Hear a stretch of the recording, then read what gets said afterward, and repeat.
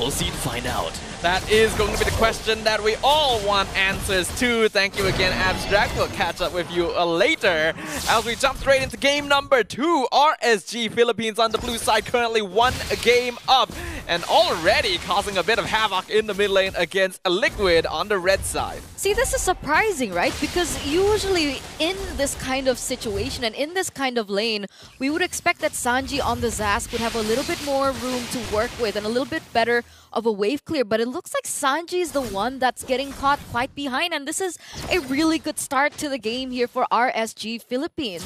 I think the first thing that really caught my eye as we entered the Land of Dawn and as we entered the portal was 3 purifies given over for RSGPH. That's a lot of respect, and they understand that JP is going to be able to find these moments, but a lot of aggression already in the bottom side of the map. Carl TZ taking a lot of damage. He'll hit level 4 first. His health drops low, no more resources on RSG, so not able to punish that, and that means Carl will have that EXP lead straight away. That's going to be a problem, right? What's RSGPH's idea here with their drafts? Are they waiting for that level 4 power spike? Are they going to let this neutral objective go? Because if that's the case, then this is fine. Are they looking for more kills? If that's the case, then that's fine. But if they're looking for neutral objective takes, I think Irad needs to catch up a lot quicker because Carl TZ will have a better time when it comes down to it. But look at these predictions. 86% for TLPH. So we can already conclude that this has been a huge upset. Yeah, a lot of the audience agreed with us in saying that Liquid should have the better chances here. RSG definitely catching everyone off guard, but a nice freeze, great combo onto the Tigreal. JP dropping so low, and that is going to be first blood given to Irad. A nice 3-man gank. Amazing way to start this off, because now they're gonna have to buy a little bit more time for JP to come back into the game and to help set up for this neutral objective take. Oh, and the fact that he actually utilized his Purify there. So that's a big resource spent, and that's a big resource that they desperately need when they want to go in for these 5v5 to get that neutral objective. This puts RSG Philippines in a better position in that regard. It means they don't have to worry about the flicker implosion for a little bit, but they do still need to contest the turtle, because you can see Irad actually trying to go for some farm, which means Liquid are currently in control of it. Penalty zone comes in, Carl gets the turtle. Curse of Blood comes out on 3 members. Actually, Frigid Frost doing a lot of damage. Sanji forced to jump out of his ultimate, dropping real low on Carl TZ as well. He'll be able to get out alive, and RSG will immediately back off. I don't think they need to re-engage this. Ooh, Irad gets caught, Earth Shattered. Do they want Sanford?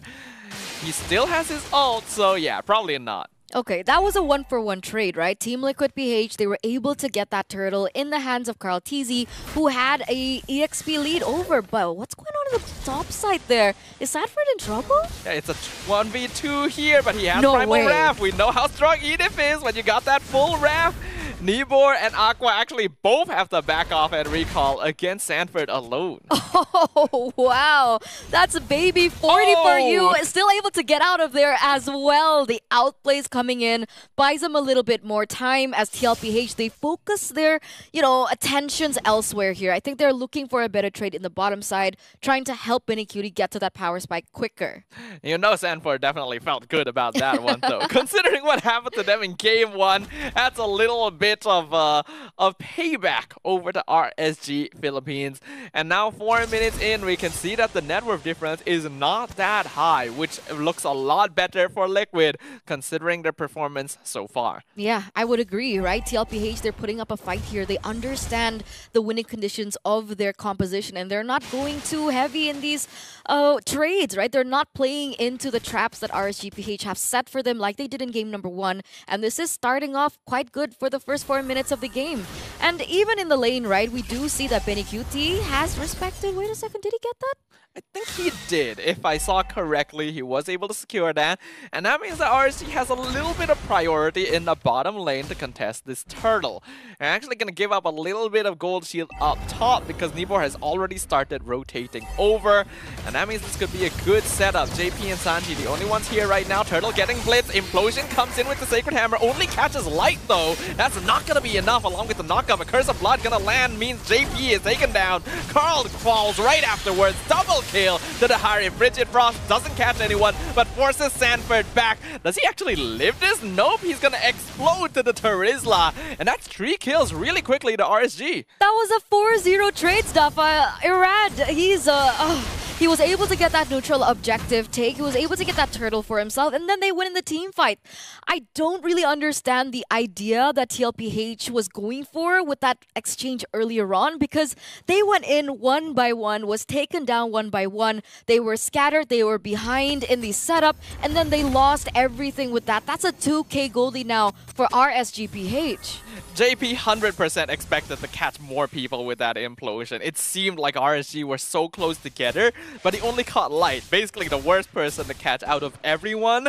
And then Liquid kind of committed onto it since JP had already gone in and got caught by Curse of Blood, which combos really well with the rest of RSG, which means lots of damage. Here's the thing, right? As you were talking about that, there's something about the Tigreal that requires you to have someone else in your composition that has a big crowd control skill, right? Either it be the Charizla or the Lapu Lapu or even the Ruby that was banned out earlier, right? Because with 3 members from the side of RSG Philippines holding on to the Purify, that in itself actually is able to negate the pressure that JP is supposed to have. And when they were caught in the same position, when TLPH was caught in the same position, they at least had the Charizla. So either Charizla would open up to bait out the Purify and then JP would come in later, or vice versa. But with this composition that they brought, they don't have that much of leeway to layer the CC skills to bait out this Purifies, and then we don't really find the value of the implosions anymore. You need a lot of game control and coordination, basically, to be able to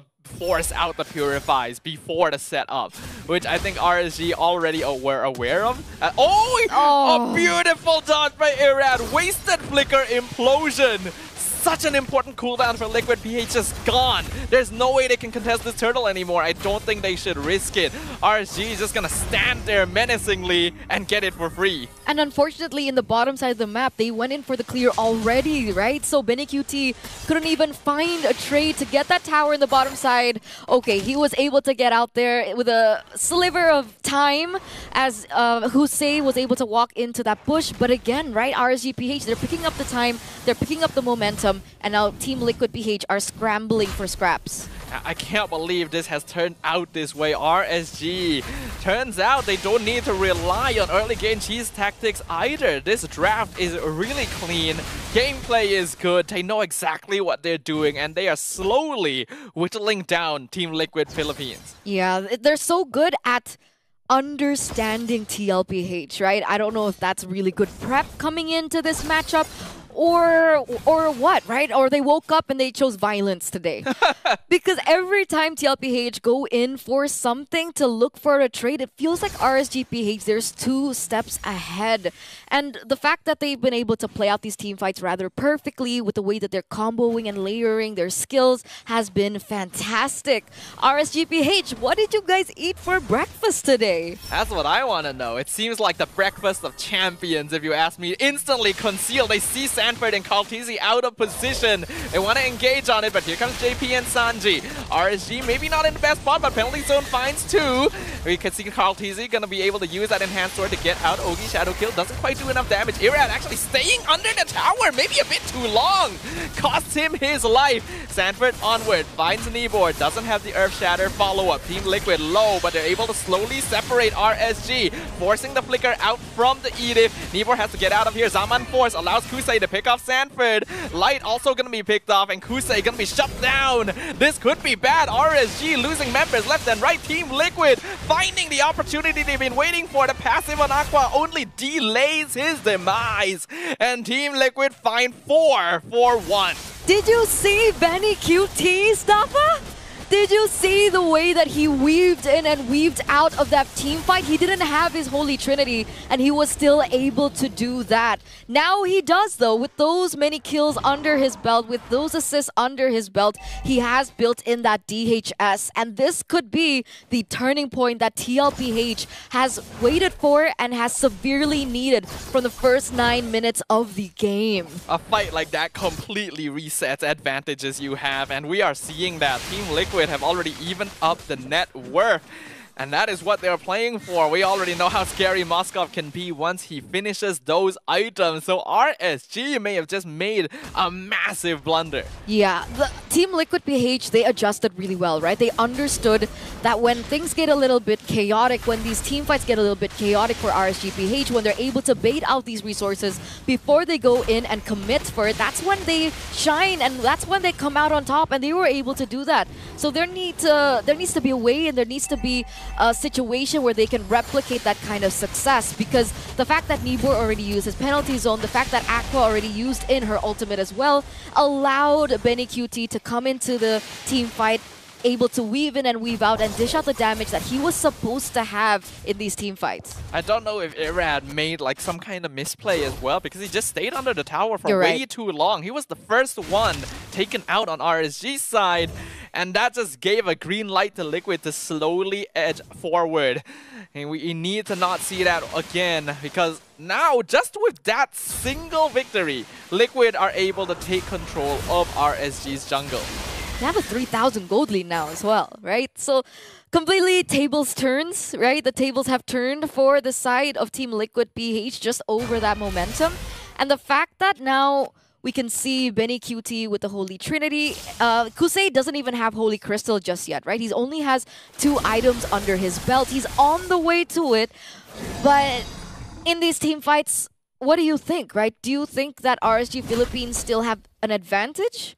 RSG's draft is definitely still better somewhat in terms of direct 5v5, just because of how well Carmilla, Aurora, and Hayabusa work together in terms of doing damage. But if Liquid are able to properly control their approach, we've already seen that they are able to separate RSG and take them out one by one. So it is going to be a bit of a skill matchup here. Yeah, I agree with you. It just makes this even more precarious with the way that they've set up, right? It looks like it's not as straightforward as we would expect for TLPH. I would say that the win cons for TLPH and their composition is a lot more difficult as compared to RSGPH. So they have a little bit of homework, but it looks like Aqua's feeling it, by the way. Do you see his item? I think he went in with a movement speed boots, actually. So very aggressive build. He understands that he needs to be very... he needs to think about the way that he positions in these team fights a lot better. And then he goes in for Sky Piercer on top of everything. He's the one in charge of stifling momentum on the enemy side, and as long as he's able to hit someone, Sky Piercer can proc, so having the most AoE does make sense to go for that, though if it doesn't work out, could be greedy. Conceal gonna be used at a kind of strange timing, actually. Penalty zone catches out JP. JP on top of Light. Curse of Blood not available just yet, so Kaltizi gonna be able to get the lore. Zaman Force gonna be used up just to clear up the Dominator's descent. Nibor, though, gonna be abandoned by himself, so Benny QT finishes him off. Fear of Destruction connects in the backline. Irad already picked off. JP jumping in front to stop RSG from escaping, sacrificing his immortality to do so, and getting Light in exchange. Carl! Jumping straight into the base. That's a double kill for Kaltizi, and he just stands there. Oh! The Winter Crown to avoid being frozen as well. The man still got it. He does. He bought that just in time for him to evade that damage. And it looks like with 4 members down, TLPH are looking in for the kill. Yep, the Lord's crashing down. It's a 5v1.